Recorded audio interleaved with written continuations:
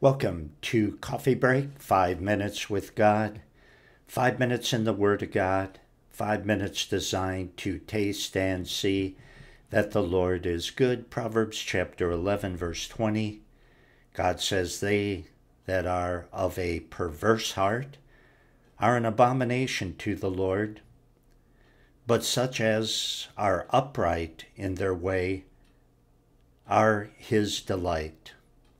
In case you didn't notice, God does distinguish between right and wrong and good and bad. Situation ethics are not taught in Scripture. God has a value system, and his values are determined by what he says in his word. And he says a perverse or a froward heart is something that he detests. A froward heart is talking about insincerity. And if a person is insincere, they are untrustworthy. A froward heart is a twisted heart, a twisted mind with a dishonest heart. It's a heart that never says what it means, never says what it really believes, but only what it thinks other people want to hear. It's just people like that are like that because they want to gain an advantage over others or gain their approval by being purposely vague, not straightforward about what they think. They're not leaders. They're not even good followers. And they are about as far removed from God that anything could be, because he certainly is not anything like that. God speaks the simple truth. You know why? Because it's truth. And he never checks to see which way the wind of public opinion is blowing before he says something or before he does something. And that's what he wants us to do. It's certainly what he wants his preachers to do. Speak the truth. Don't check to see which way public opinion is going. Don't be purposely vague so you can backtrack and say, well, I didn't really mean that when you get opposition. Speak the simple truth of God's word. 21.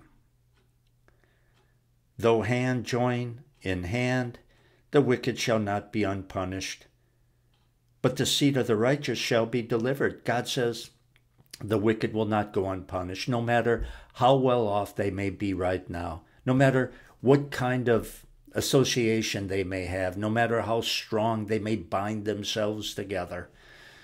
Wicked may join hand upon hand with other wicked people until they have a great majority of people, which is the case right now. Doesn't matter.